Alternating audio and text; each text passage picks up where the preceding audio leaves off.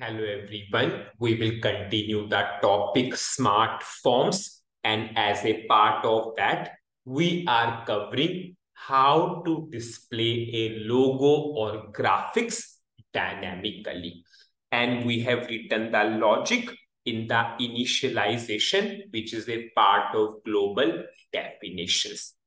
Now in this particular variable we have the name of the graphics. Now, this particular variable we need to write into this graphics. Now, we cannot hard code one image. That particular variable needs to be passed. Now, just see here. This is the important part. If I will click here, what it is saying, dynamic field value. Yes, we want to go for dynamic field value now. So I will simply click here. It means now I want to go for dynamic field value. And if I will again go for that, now it is clearly saying fixed value. Now we are not going for fixed value. We are going for what? Dynamic value. So I clicked and now I will go for dynamic value. What is the name of the variable which has the dynamic value? LV underscore graphics. And you all know very, very well, yes, whenever you want to display the values, whenever you want to consider the values, you always need to write %. So I will simply write %. So I will check the syntax now and I will activate. So rather than passing the hard-coded image, we passed the name of the variable which has the image name or logo name or graphics name. Now, what I will do, I will simply go to the table through SM30 transaction code, because now we need to go for few values where the currency is other than INR. How I will test the result if currency is not other than INR? Suppose for order number 3 and 4, I will go for USD. Suppose currency is USD, United States dollars.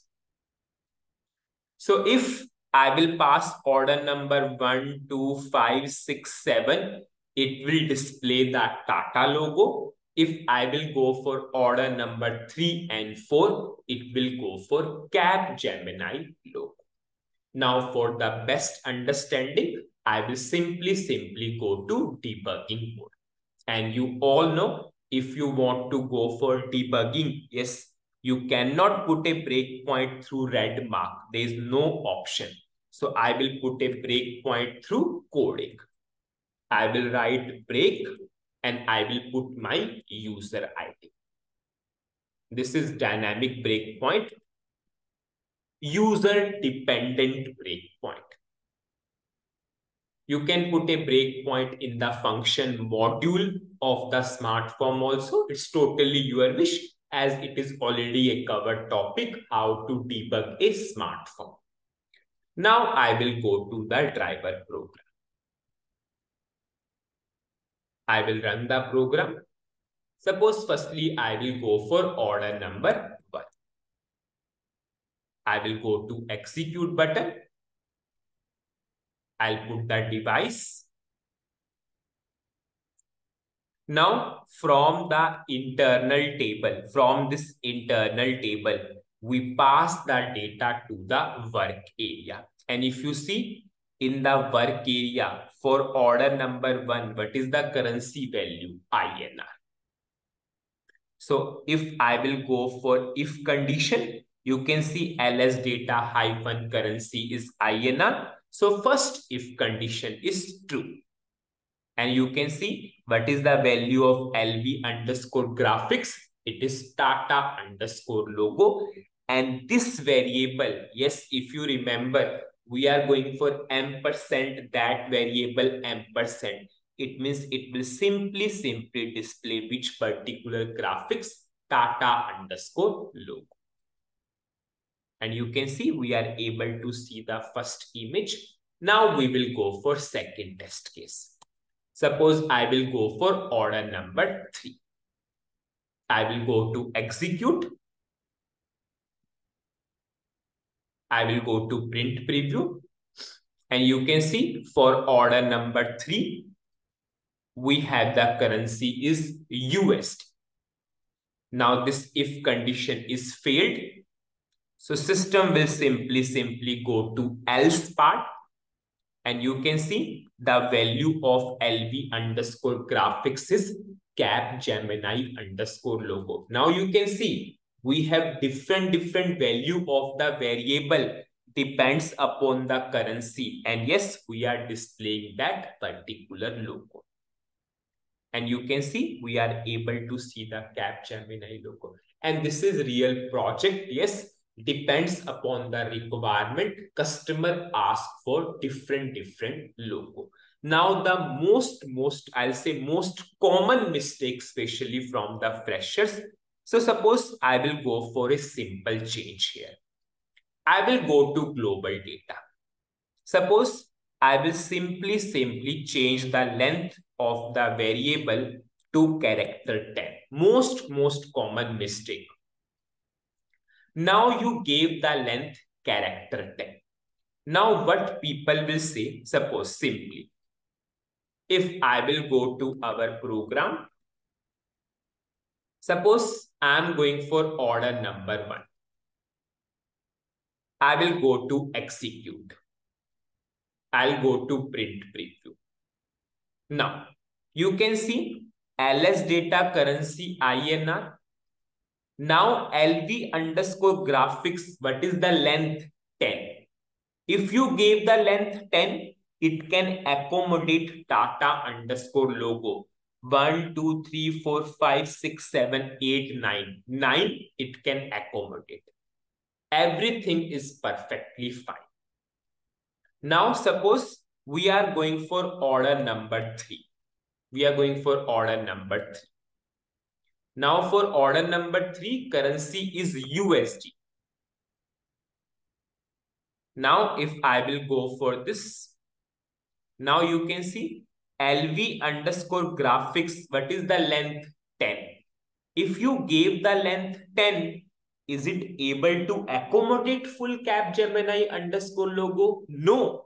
This is the most common mistake, because we do not think at that point of time that we have given the shortened length and we gave a big name of the image. How? Now this image does not exist at all. Whenever it will try to display this, it will not display anything, nothing, because this is the wrong name.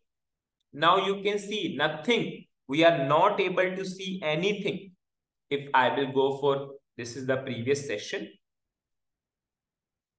If I will show you again, I will run. I am running this program. So wrong name of the image is passing. Control will remain here only. You can see nothing, no output came. And many times people think, yes, why the output is not coming? Because we are asking system to display a image and we gave the short length. The system is not accommodating the full name of the image. And you can see we are not getting the output at all. So just take the consideration into at that point of time, what is the actual length. So if I will go for character 20, now it will be perfectly fine. If I will go for order number 1, if I will execute, it is perfectly fine. It is displaying Tata logo. If I will go for order number 3, now it is displaying Cap Gemini logo. So what is the summary of last 2 videos? In this last 2 videos, we covered how to display a logo or graphics dynamically, and maximum time customer asks for dynamic logo. So what you have to do at that point of time? Take a variable and assign the value to the variable, assign the name of the graphics to that variable based upon your condition. Suppose in our example, the condition is based upon currency. Now go to your graphics, whatever the graphics you are displaying, click on to dynamic field value option and pass the name of the variable which has the name of the graphics or logo. But the most important thing, please take into consideration the length. It should not be the case you are doing everything correct, but that variable is not taking the full name of the image or logo. So that's it in this particular video. Thank you.